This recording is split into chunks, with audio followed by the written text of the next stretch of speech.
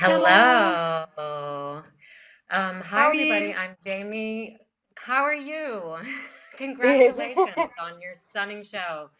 I was just Thanks. watching it. It was so beautiful. Oh, Fantastic. thank you. Well done. Thanks. Um, Thanks.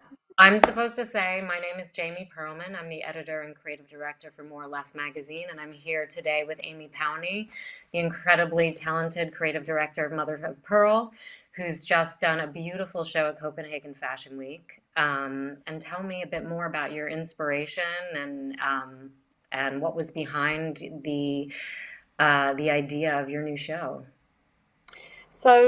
I've sort of uh, moved away a little bit from the idea of kind of this season's about a specific thing and really more focusing just on the woman and what she wants and how to make women feel great and, make sure everything's sustainable and, look at all our all credentials as a brand and all the attributes that we put to our clothes. And I've sort of come out of this idea of this very seasonal concept, and I'm just much more sort of feeling very grounded and just, making things that last, that feel great, look great, and have been made correctly, socially responsible and sustainably.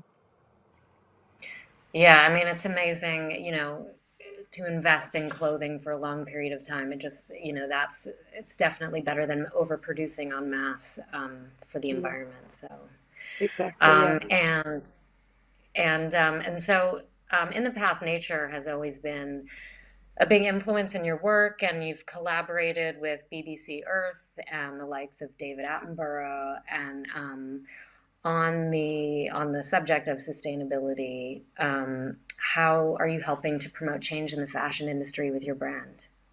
Yeah, this issue's been going on for a long time. 15 years ago when I did my graduate collection, back then I realised there was a huge social issue in the fashion industry, and sort of as I sort of got further and further through my career, sort of realised the enormous impact that it's having on the environment as well. And I've really had to change my whole thinking and my whole process. As a business owner, in this industry and a figurehead in the industry, it was really about kind of re-looking at the model and everything that we do as an industry and thinking about whether that's correct, whether that's outdated, and what we should be doing. And the truth is, in many parts, it's outdated. So I've been trying to rethink about how we do things, and can we collaborate with BBC, for instance, instead of I don't know, just a classic sort of fashion collaboration? How do we get that message out there? How do we sort of raise awareness that a piece of clothing in a store has such an impact on the planet, and how do we educate people about that and how they can have better choices? And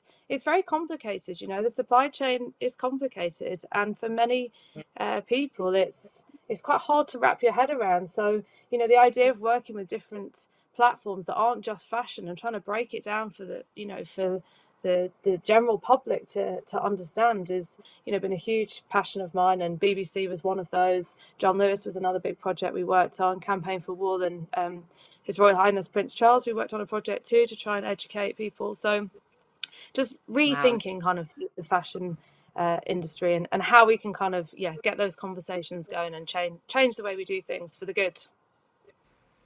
Yeah, I think it's great, especially kind of being an independent designer, you can probably facilitate greater change in your process than, a lot of big brands that have huge supply chains and massive, massive groups of people working for them. It's much harder for them to facilitate changes and make the steps towards becoming more sustainable. So it's really exciting that someone like you with a smaller, more emerging brand can really kind of lead as an example for people to look at and educate both the consumer as well as these big brands and the way Yeah. the fashion system's in place. No. Yeah, I think Um, sorry, I was just going to say that I do think big fashion brands, it is more complicated because you're kind of sort of trying to steer this huge ship around, but they also have a lot of money. So there's other ways of looking at things as well. I do think everybody has a duty, and everybody should be doing their part now, I think. Absolutely.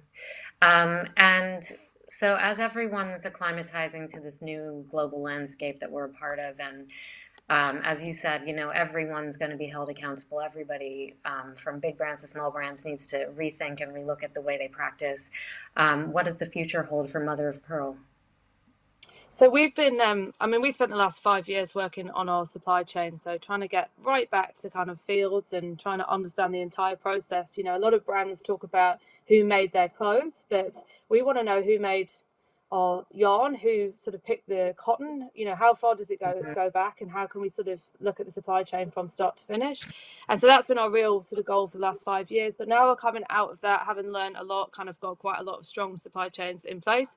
Now we're focusing on the 3 R's, so looking at recycle, repair, rental. And now looking Hmm. at the product once it hits the world, what can we do to help our customers facilitate keeping it in the world as long as it can without sort of ending up in landfill? And how do we sort of help them and give them some solutions on how to, I guess, be more sustainable once they've purchased that piece in the first place, and trying to turn the brand into a sort of 360 thinking in sustainability, you know, not just a kind of linear model of supply chain to sales. So we're trying to kind of encompass every part of it within in the brand, and just up our communications game. You know, try and sort of help spread that message even more. Amazing. Well, huge congratulations. The collection looks absolutely stunning, and I'm so impressed with you and your ethos, and it's very inspiring to hear about the way you're running your business. And I hope other brands will kind of look to you as a role model, Mm. and people will get on board and become more sustainable. Fingers crossed. Thank you so much for having me. Yeah, thank you so much. Take care. Thank you. Bye. Bye.